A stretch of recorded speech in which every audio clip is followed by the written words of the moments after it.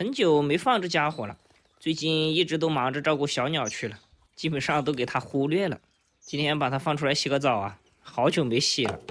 你们看吧，它看到这个盆，它都知道要洗澡了。可是我还没打水嘞，小伙子。来，过来。正常来说，一只喜鹊每天要洗8回澡，它这个我都关了它大半个月了。肯定身上不舒服的很了。不过我发现应该也关不了多久了，好像它的飞羽最近在换了。等换完以后能够飞了，咱们就彻底把它放出来。一直不敢放它，也就是这个原因。它这些翅膀都是烂的，放出去也飞不起来，很容易被野猫抓来吃了。如果能够飞的话，咱们早就给它放生了。最近一直在孵蛋，它也跟着我吃了好多蛋，我估计它都吃得快要不想吃了。今天给它换个口味，搞点面包虫给它吃。像这种成年喜鹊什么都可以吃，我给它喂的主食就是以八哥粮为主，然后平时没事给它喂点肉，喂点虫，吃点苹果这一类的就可以了。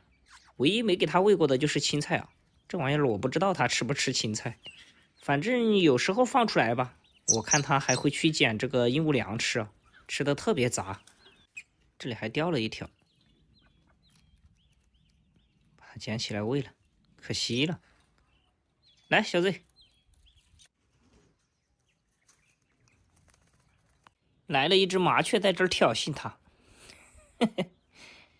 这麻雀应该是没有见过这种鸟，我们这边没有喜鹊啊，第一次见到，它还不知道这玩意儿的厉害，胆子还挺大的。看这麻雀，这个也就是欺负人家飞行的那不行，这样去挑衅人家，这个谁忍得住啊？本来我是一直想着把它放养的，但是奈何咱们楼顶上目前还没有树啊，连个歇脚的地方都没有，所以每次放出来之后，它都会想着往楼底下跑，飞下去了它又飞不上来，每次都要我去接它，就很麻烦，而且还要去找它一大圈才能找到它。上次飞出去我都以为是被猫吃掉了，结果第二天不知道它从哪里钻出来了。它对人的防备心还是挺强的，一般是抓不到它的。对于猫的速度来说，它这个烂翅膀就不行了哟，很容易就被抓了。也是出于保护它考虑吧，所以最近都很少放它。其实我巴不得它早点走，因为这家伙天天看着我的鹦鹉流口水啊。好了，不陪它玩了，我得去忙我的了。把鹦鹉全都踢到鸟房里去了，等会儿看它自己会不会回来啊。天快黑了，经过长达半个小时的沟通，它终于还是又回笼子里去了。这个是出去挖蚯蚓挖到的，有没有人知道是什么？高蛋白哦，给它吃了。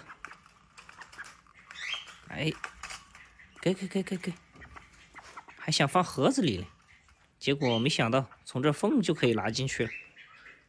好了，你慢慢享用吧，有空再见啊。看看这个粉刷匠，一进来就看到他粉刷了好大一块儿。那有没有家里需要抹灰的呀？这个拿去抹应该还不错哟。摸一下，这小伙子看来都好的差不多了。看了一下，这个鱼他好像真吃不了，应该是尝试过，但是没吞下去，把鳞给搞掉了一些。昨天给他准备的是1斤泥鳅，这还少了不少啊。看到大哥了，先把大哥喂了。上来找他老半天了，结果没找到，这他刚刚突然又出现了。过来，来了，吃早饭。最近好像天气变冷了，前段时间和他一起玩的那一群丝光又不见了，导致大哥现在每天早上天一亮就开始吹口哨，在外面呼唤同伴，吹得可响了，有时候我都以为是我在外面吹的。好不容易找到一群玩伴，结果自己受伤了，关了他几天，放出来以后玩伴没了。但是他还是每天不厌其烦的到处吹，试图把他的小伙伴给找回来呀。走了，这不说个再见，没礼貌，每次吃了我的东西谢谢都没有一句，看样子要跑了。咱们继续来看这小伙子，看这走路姿势，难怪他是夜间动物嘞，走路都走得贼兮兮的，恢复的挺不错的，应该对他以后生活没什么影响啊。我觉得等几天咱们都可以找个地方给他放了。很多朋友提醒我这个是保护动物，我知道哈，朋友们，咱这是合法救助，大家放心哈。你们猜我到哪去接的他嘞？肯定是到叔叔那儿去接的喽。这一根白毛还挺特别的，年纪轻轻的长白头发了，看来这野外生活给他造成了不小的压力啊。不过还好没有满头白，就白了一根儿。自己会吃，这样我就省心很多了，至少不用咱们给他灌了。不过这玩意儿吧，白天看起来确实呆呆的哈，他都不想动的，应该晚上活动的比较厉害一些。好了，让他在这儿待着吧，在这儿看着他，他也挺紧张的。等我出来又听到大哥在吹口哨，但是没看到鸟啊，吹得特别大声。不知道这家伙跑哪里去了，不管他了。然后你们看这个鸭子，这谁把它推倒了，翻不起来了。不是挺嚣张的吗？每次看到人就咬，你倒是自己起来呀。大哥也跑过来看热闹。起来，我这个小公鸭翻不起来自己，好奇怪。你好，你好，过来，过来，过来。哎呀，哎呀呀呀呀呀！哎呦，还认识一个，还认识哦。刚刚看到我还后退，当我这声音响起来的那一刹那，他们两个就好像激起来了。鸭子，你们看，两条舔狗，好久不见，想我没啊，小伙子？你们看，从我来就开始舔，一直舔到现在，舔了好几分钟了。我这个手啊，全部是他们俩的口水，这都不带停的，感觉他们俩有一种娘家来人了的感觉，好开心啊！看看你的牙齿，哎呦，长这么长了呀，这么白，有没有去吃尖尖啊？啊，这家伙在家里不摇尾巴的，今天看到我还摇两下，睫毛都长出来了。来来来来来，咱们来看他们俩一次，怎么能空手来嘞？带了2根火腿肠过来。哎呀，咬我手了，咬到我手了。这个东西抢东西太凶了，差点把我的手都一起吃了。几天不见又长大了哈，朋友们，这2个家伙小日子过得挺好的。今天也是顺路，突然就想起来进来看看他们2个，没想到还气得我呀，感觉都没小时候乖了。这个金耳朵怎么耳朵长成这个样子了，跟猪八戒的耳朵一样。这个斗鸡眼还行哈，颜值还在。别抢别抢！哎呀，一口气搞了半根去。吃吧，都是你的了。这小牙齿还有点咬不动啊，火腿肠都咬不动啊，以后怎么啃骨头嘞？让我好好看看。有一段时间没见到了哟，长大了好多呀，这变化挺大的。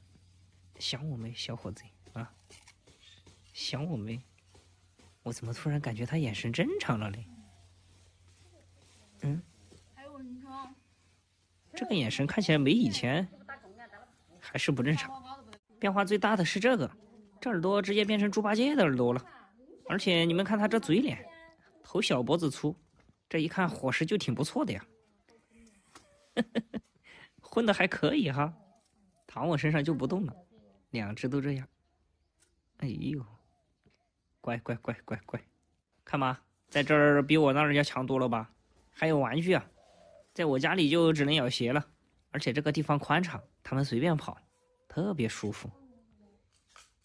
开心不啊？还打滚了。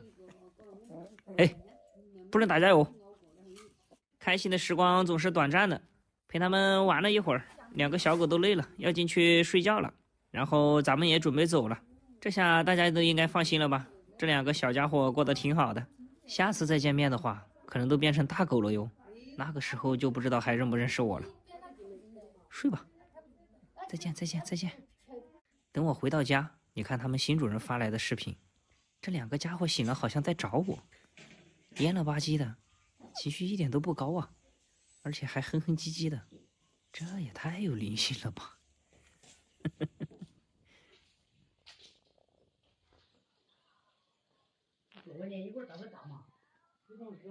哦，是的，就是种病的，前几天给他们干的，都可以。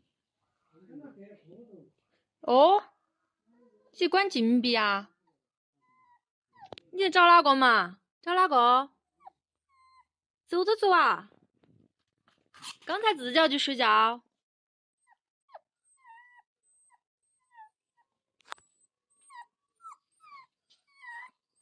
走啊！